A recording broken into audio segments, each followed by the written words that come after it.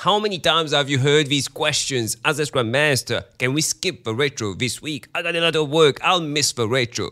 What are the benefits of a sprint retrospective? Why are we doing the sprint retrospective in the first place? Can we do sprint retrospectives every 2 or 3 sprints? If you've answered yes to most of these questions, you might be running ineffective sprint retrospectives. Let's get something straight off the bat. I'm not saying that all sprint retrospectives are a waste of time. No, far from that.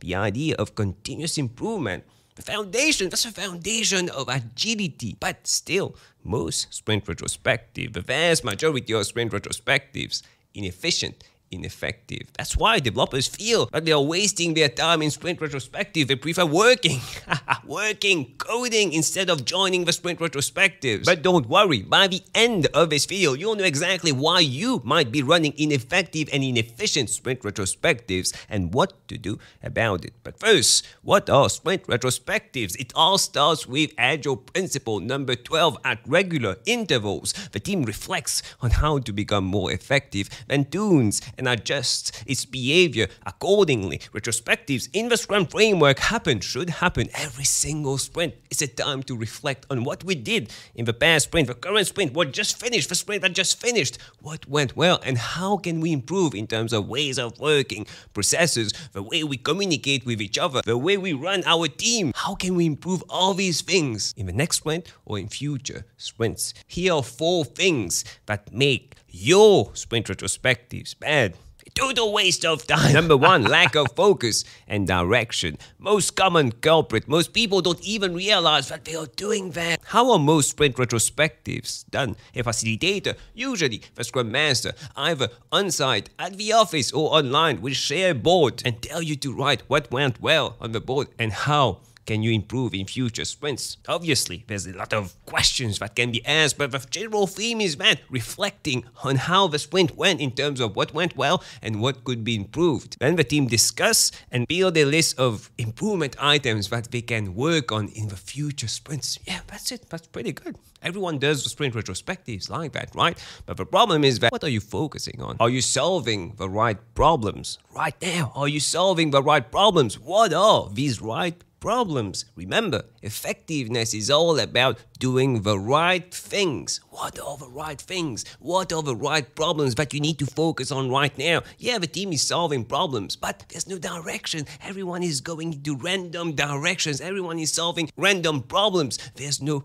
focus. And we end up solving problems. Yeah, the team is continuously solving problems, improving, but at the same time, stagnating, because there's no focus. Remember, your role as a Scrum Master, an Agile coach, facilitator, is not only to facilitate the event, the sprint retrospective, no, is to also bring focus and ask the right questions. You shouldn't be deciding what the focus is on, what problems you need to fix. No, but you need to ask them. Are we going into the right direction? Are we fixing the right problems? A few months back, I was working with a team who wanted to become more predictable. Yeah, predictability, extremely important. So in the next quarter, they decided to have a goal, an objective to reach at least 80% of their commitments every single sprint. 80% of their sprint's commitment by the end of a sprint, every single sprint. So in the sprint retrospectives, I no longer had a board. What went well? What could be improved? No, we had a focus. We had a direction. I simply asked them, what is preventing us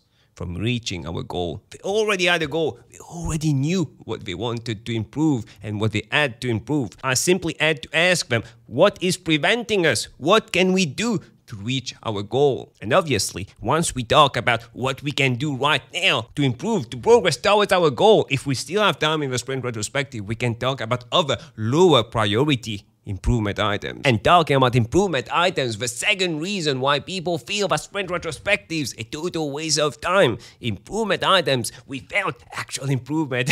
Yeah, how many improvement items do you end up with at the end of your sprint retrospectives? How many are done by the end of the next sprint? 2 sprints after, 3 sprints after, how many are done? Do you have clear owners for each one of these items? How do you follow up on these items in the sprint? How do you plan these items? Do you estimate these items? How do you keep each other accountable to ensure that we complete these items, or completing these items a priority for your product owner, for your team, for your company. I know some teams that flood their sprint retrospectives and sprint with tons of improvement items, but by the end of a sprint, nothing is done. Other teams, right focus, right direction, only 1-2 improvement items, but by the end of a sprint, nothing is done.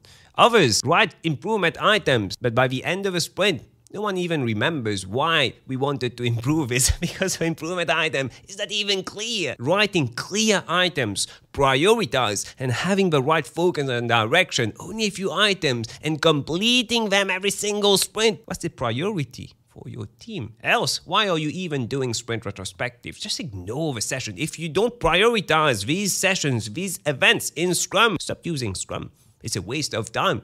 Find something else to use. But if you use Scrum, you need to use it as per the book and complete at least 1 improvement item every single sprint. And this all starts with a definition of done. Yeah, we use a definition of done for user stories, right? To know when user stories are done. Use the same logic for improvement items. First, write clear and concise improvement items prior to taking the improvement item in the sprint. During the sprint planning, refine it, estimate it. Same thing, same logic as a user story, right? Clear and concise acceptance criteria. So what needs to happen for this user improvement item to be considered done? What needs to happen? What are we trying to achieve? What does success look like? What does failure look like? Who will be working on that? Who is accountable to ensure that this improvement item is completed? What is the priority of this improvement item? What are the tasks? What do we need to do to complete this improvement item? How can we keep each other accountable to ensure that we complete this improvement item? How we will follow up to know if this improvement item is progressing in the sprint? There's nothing new here. We are already doing that for user stories. Why not use the same logic for improvement items? Most people don't do that. Doing this simple thing will greatly increase the chance of you completing these improvement items. And remember, not 10 improvement items per sprint, 20 improvement items per sprint. No,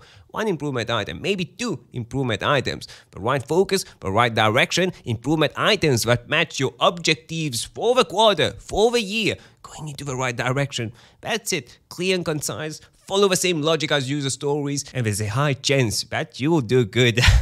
The third thing that people feel makes sprint retrospectives a waste of time. A poor facilitator. When I got my first Scrum Master job, I got training on the Scrum framework, on agility, but not really on how to facilitate. Facilitation is easy to understand. Facilitation simply means making things simpler, but it's not that simple to do.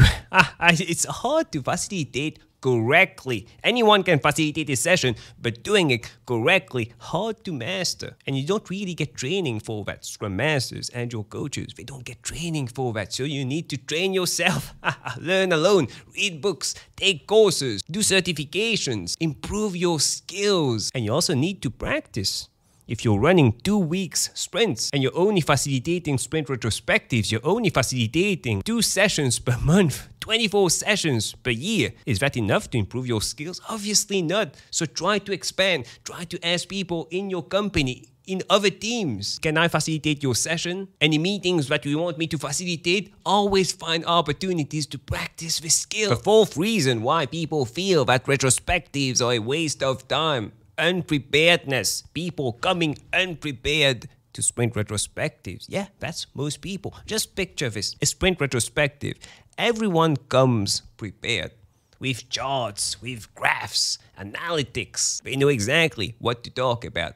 What went well? What can be improved? Everything is documented prior to coming to the session. Past retrospective items are done. They came with the results. Did we succeed? Did we fail? They came prepared to the sprint retrospective. And they are focused. We didn't take too much work in the sprint, so they can really focus during the sprint retrospective. If you're doing it online, their camera is on, their energy is high, they want to improve. They are not checking their emails or coding at the same time. No, they are really focused in the session. That's a dream session. You can have the best facilitator in the world, but if people don't really understand why we are doing sprint retrospectives, there's no direction, there's no focus.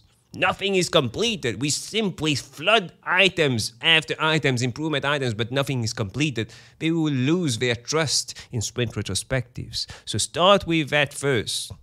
Once people see that items are being completed, energy will increase. Maybe we'll come prepared in the next sprint retrospective. We will focus in the next sprint retrospective. And this will start a snowball effect. Yeah, getting bigger and bigger in terms of trust, in terms of energy, in terms of participation, engagement in the sprint retrospectives. And people will start believing again that sprint retrospectives are a must-have session for the sprint. Which brings me to my next point. If you want more tips, insights on Agile, Scrum, personal growth, click on the video that stands out the most on the screen right now. And I'll see you in a few seconds.